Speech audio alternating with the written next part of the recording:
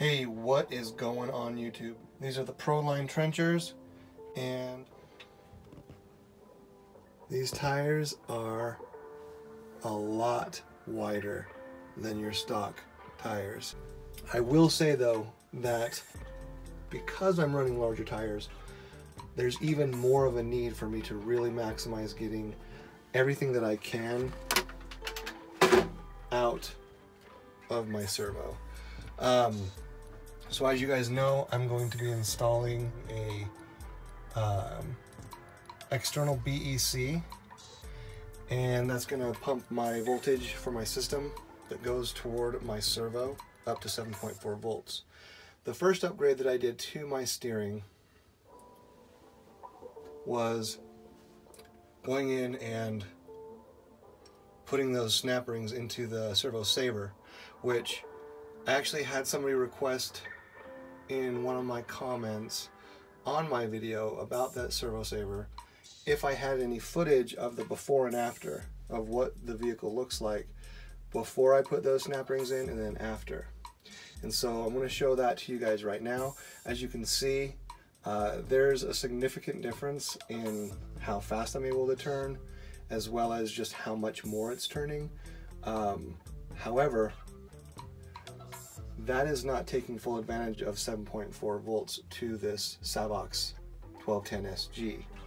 So I've been talking about putting this BEC into my RC car for a while now, but the reason why I haven't done it yet, and I apologize, is because I've run into a weird set of problems with either my servo or my ESC, and it could be because I'm not giving this servo enough juice, or it could just be that the servo is going bad, or the servo has gone to a point where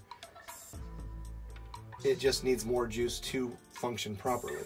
So I was doing a little bit of research. I sent an email out to Arrma and I finally got a response from them, and they said that they think it probably is a servo that's going out. And so instead of completely replacing the servo, I'm going to install the BEC, but not everybody may want to purchase a $40 BEC and another $25 programmer for the BEC. You may be having issues with your Savox or your stock servo with it glitching, and it turns out that the servos, there's a little device called a glitch buster, and believe it or not, Savox doesn't even sell their servos anymore without a glitch buster.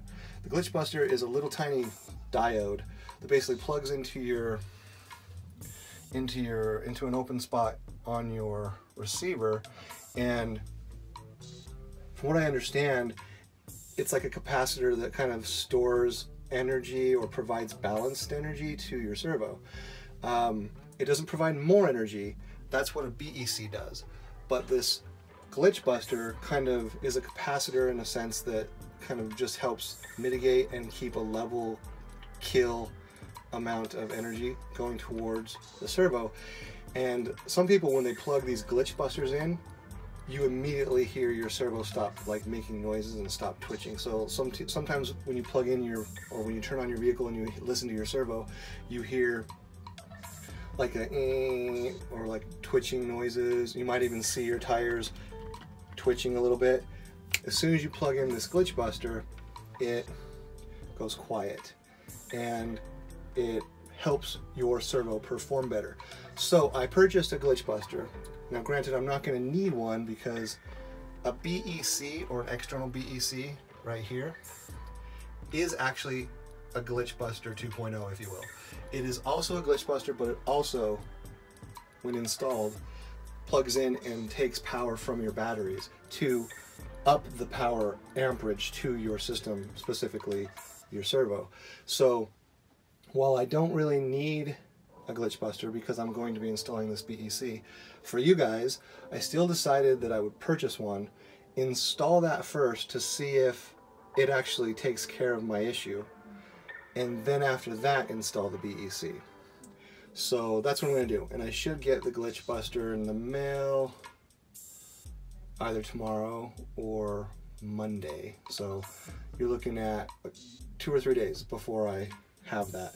So I'll throw that glitch buster in and see if it solves the problems I've been having with my servo. And if it does, great. Then I won't need it. I'll pull it out. I'll put the BEC in, and I'll probably just send the glitch buster out to somebody that, you know, supports my channel or whatever. So I'll do that. Anyway, ultimately the point of this video was to show you my new tires, tell you that I'm excited about them, show you some footage of the before and after of what it looks like after you install the snap rings into your servo saver, and talk a little bit about this glitch buster and how I'm pre-staging it to the actual BEC. And notice down here, take a look what I have sitting out. These right here are pistons for your shock. I am actually going to do some experimenting. You'll notice how this says 1.4, this one says 1.2, and this one says 1.3. I believe the 1.3s are on all 4 of my shocks right now. That comes stock from Arrma. You'll notice that the hole size in the 1.4 is slightly bigger than the 1.3, and the 1.2 is the smallest. I'm going to basically do some experimenting because I want to be able to drop my RC car from, you know, chest height, have it hit the ground, and not let it bottom out. Because I've installed, you know, the M2C chassis, aluminum bracers, aluminum, you know, stock shock towers, aluminum shock braces, you know, servo mounts, aluminum diff houses, aluminum suspension mounts. Because I've got all this added weight, my vehicle tends to bottom out a lot easier. So I'm going to be changing up my pistons to the smaller hole, and I'm also going to be installing some orange Techno springs. As well, I'm also going to be upping my weight of oil from 80 weight to 100 weight, and that should make a significant difference in my shocks. Granted, I know there is a certain level of like expected body slap that is normal, but I feel like because of all the weight I've put on my vehicle, it's a little bit overkill, especially after I tink out my body with shoe goo and mesh. I'm going to be adding a lot of weight to my body as well. So that's one of the things I want you guys to watch out for. Also, I do have a video that I'm going to be dropping on this little device. Stay tuned for that. They're pretty cool. That was just a little, you know, what's coming on my channel. So if you're not subscribed yet, subscribe. So anyway, guys, I really appreciate you watching my videos. If you have any questions, leave them in the comment section. And right now, hit the like button on this video. I really appreciate it when people hit the like button. And if you're not a subscriber to my channel, subscribe. Check out my video library. Also, take a look at the description. I've got a fully comprehensive library of parts, upgrades, recommendations, basically all listed down below in my description.